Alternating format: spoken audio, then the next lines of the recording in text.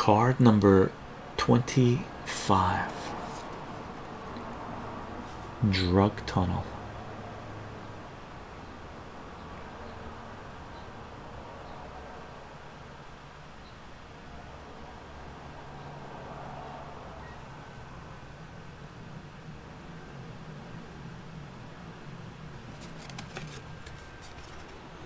The Mexican connection.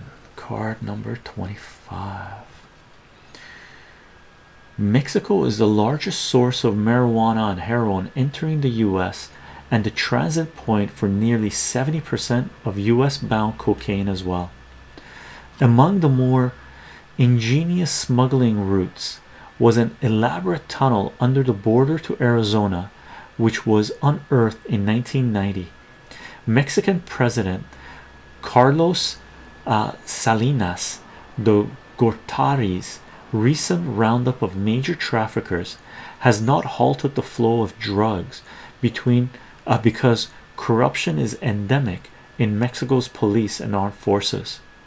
It has, however, led to the US providing $17 million in military and police equipment.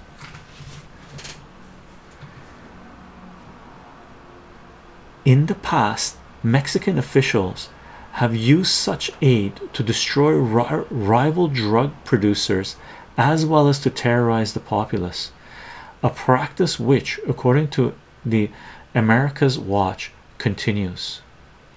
The most infamous Mexican narcotics police outfit was the recently disbanded Federal Security Directorate, DFS. For 45 years, the DFS supplied CIA agents such as E. Howard Hunt with counterintelligence information. By the 1970s, Hunt's Bay of Pigs colleague Alberto Cecily Falcon was the most important drug lord in Mexico. DFS members acted as bodyguards for Mexico's top traffickers and established huge marijuana plantations. They also organized the Guadalajara cartel, which has shipped more cocaine to the US than any other syndicate. For providing protection, logistics, and removal of competition, the DFS took 25% of the cartel's profits.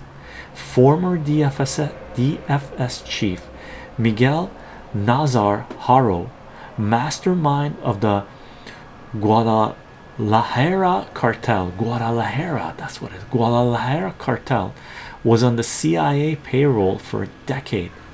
He was indicted in 1982 for running a stolen car ring, but the CIA blocked his prosecution, calling him their quote most important source in Mexico, end quote. When the US attorney who brought the case objected to CIA obstruction, he was fired. Don't mess with the CIA. You lose your job or your life. Drug cartel.